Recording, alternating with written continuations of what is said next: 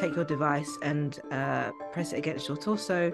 It will take the reading of that area using sound waves, and it will flash on the next point. You'll take a reading of that, and the next point, take a reading of that, until you've covered all areas that need to be checked over.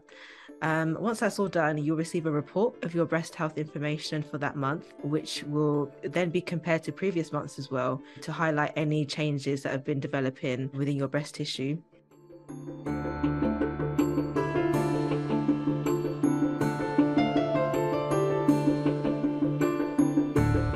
We started to look at what are the various avenues that women fall onto or rely on right now in order to conduct these self-checks. And surprisingly, there's absolutely nothing that's on the market which is a standard guideline to be able to doing these self-checks.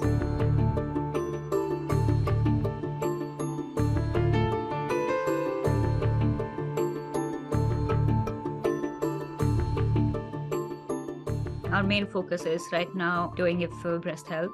The next focus is looking at testicular cancer for men and then soft tissue sarcoma.